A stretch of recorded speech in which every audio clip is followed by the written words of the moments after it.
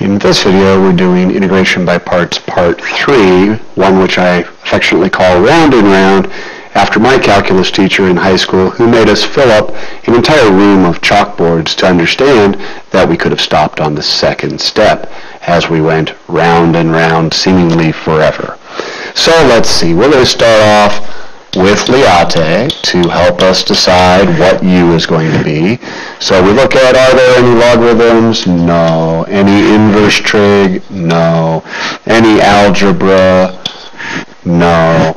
Any regular trig? Yes. All right. So we've got u is cosine x and dv is e to the x. Now what makes this a round and round problem is we have any combination of e with sine or cosine, which is going to make it a circular sort of problem. When we integrate e to the x for v, we get e to the x. When we take the derivative of cosine, we get negative sine x dx. Now, the key to round and round problems is to always copy the original problem on every single step, and we'll see why that's important in a couple of minutes. So let's go ahead and start with uv minus the integral of v to u.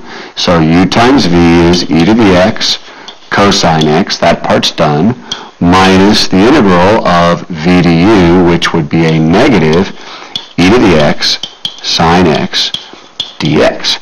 Now, most people would prefer to bump this negative outside, so let's go ahead and bump that outside.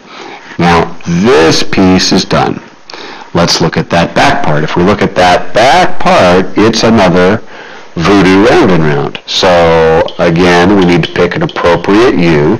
So, no logs, no inverse trig, no algebra, yes trig. U is sine x, dv is e to the x, v is e to the x, and du, the derivative of sine, is cosine x dx. Copy the problem again. We've got the integral of e to the x cosine x dx is equal to e to the x cosine x plus, well, let's see, now we need to do our formula. U times v is e to the x sine x minus the integral of v to u is e to the x cosine x dx. Now, here's what makes this a round and round. If you're not paying attention, you're just going to keep integrating, and this problem's going to get longer and longer and longer forever.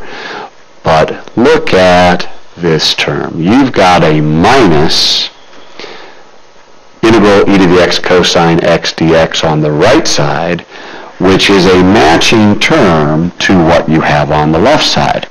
So that's like an algebra problem where you've got an x on one side and you've got a minus x on the other side. Wouldn't you add that x to the other side so that you could have two of them? Well, that's what we're going to do here. We're going to add this term plus the integral e to the x cosine x dx to both sides. So if I add another one of those things over here onto the left side, watch what happens. I now have 2 integral e to the x cosine x dx on the left side. On the right side, this integral canceled out, so now there's no operations to perform on the right side. The right side is done. So now all I got to do is look at the original problem. I need one of these. I currently have 2 of these. So why not divide both sides by 2? Now I've got the original problem equals an answer plus C.